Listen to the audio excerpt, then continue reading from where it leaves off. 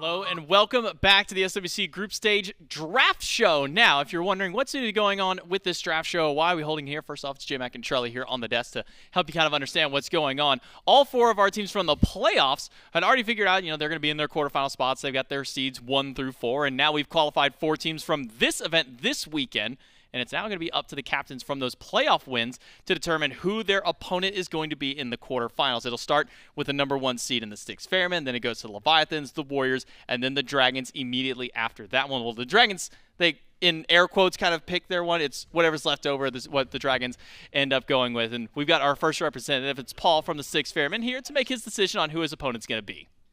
That's right. I've got Paul standing here. As first seed, you get first choice. So you got 4 teams on the board. How are the Ferrymen feeling? Where are they going? We are going to be choosing the Solar Scarabs.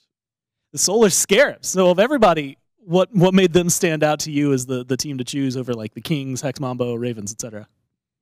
I think all the teams are pretty strong,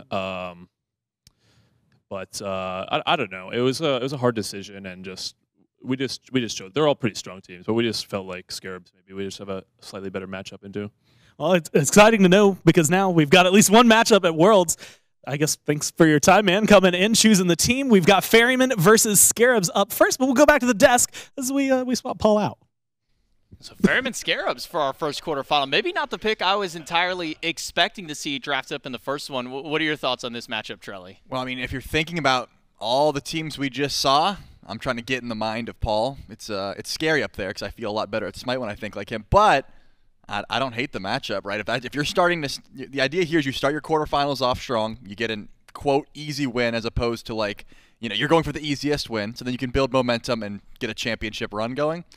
That's the team that Ferrymen felt they were the strongest against. Man, if it's crazy, is thinking that the Solar Scarabs were the quote-unquote, maybe weakest or easiest team out of this bunch because we had maybe a pretty just matchup-wise. Yeah, I guess maybe it's the they think they have the better early versus them because you look at the Solar Scarabs, they were a lot more geared towards that late game. Early wasn't so strong, so if the Ferrymen had been maybe practicing some of that early game, could be at least a good option for them. But we do have our next representative ready to go. It's going to be Adapting from the Atlantis Leviathans, choosing his opponent.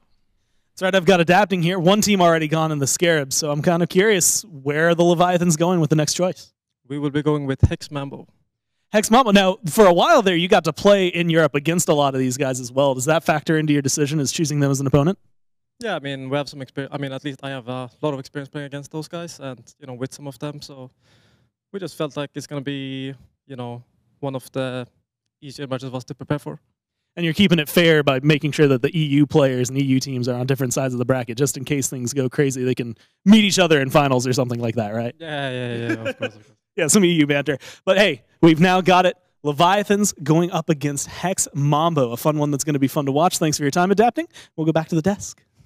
So that's now both SCC teams chalked up and drafted away by the SPL teams. So Leviathans and Mambo for another one of our quarterfinal matchups. That was our second seed in the Leviathans. And as mentioned, they'll be on the opposite ends of the bracket. It'll be 1 and 4 on one side and then second and third seed on another. So now depending on what our next selection chooses, we could have that obvious potential to see another SCC versus SPL a little bit later on. So we'll have to kind of see how things go down. I mean, what are your thoughts kind of on this matchup with Leviathans Mambo? Well, considering how this has gone so far, it tells me that the SPL teams that we have not seen in 2 months have been sitting back watching this tournament and saying, yeah, the SCC teams have looked good for this tournament, but we notice a lot of things that we can systematically dismantle. We're going to farm better, we're going to fight better, whatever it may be. So, yeah, despite the fact that we gave a lot of praise to Mambo and Scarabs, these SPL squads, they're like, hey, man, we saw some mistakes that we can capitalize on.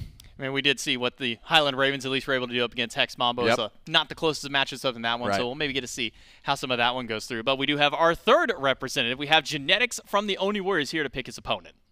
That's right, I've got Genetics. Only 2 teams left, both teams that you've played countless times throughout the year. So where are you and the Warriors going for your choice? So as much as I want to beat Horrywinds, as much as I want to beat Horrywind, we're going to pick the Kings for the quarterfinals.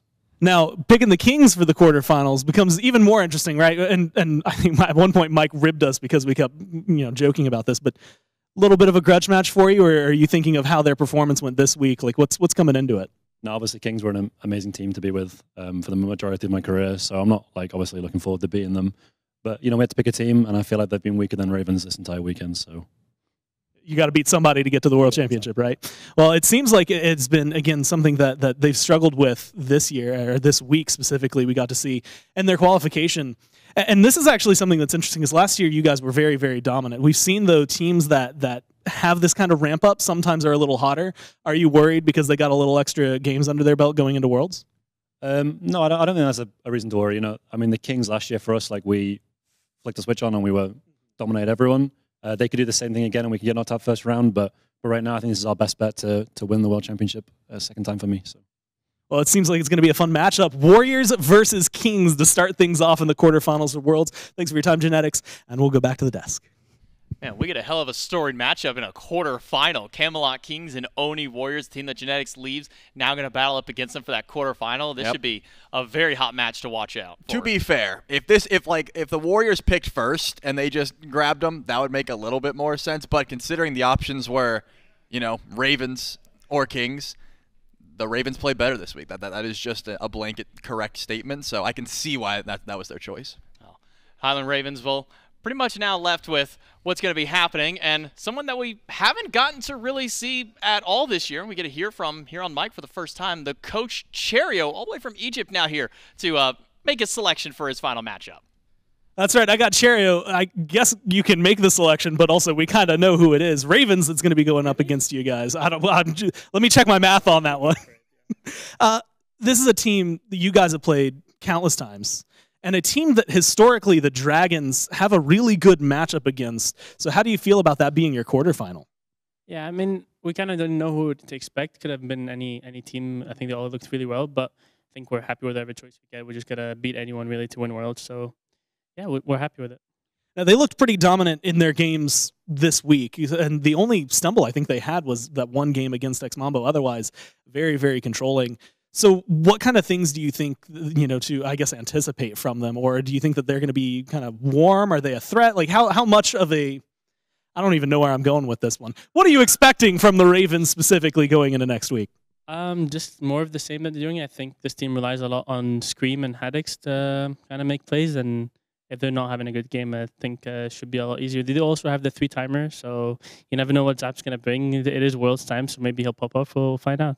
That's always a scary feature that can go in there. And something that you guys are going to have to face quarterfinals, Dragons and Ravens. One that feels like a rivalry without being the true rivalry. It's going to be entertaining. But thanks for your time. Glad to see you here, and we'll see you more at Worlds. But for now, we'll go back to the desk.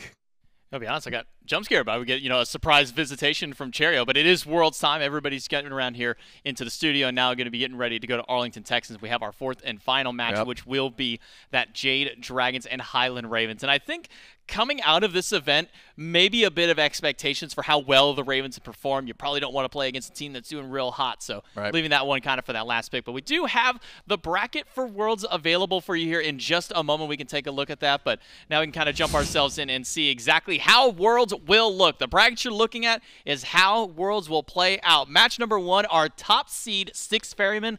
Their opponent, the Solar Scarabs, as chosen by Paul and the squad. Jade Dragons defaulted to the Highland Ravens. Those will be the teams on the top side of the bracket. Look over to the opposite end now. The Atlantis Leviathans chose Hex Mambo as their opponents for their first quarterfinal. And then, as mentioned, the Oni Warriors and Camelot Kings, which might be the most interesting matchup that we see amongst there just for the story that can be told through them, to 2 SPL versus SPL, 1 on each side of the bracket there.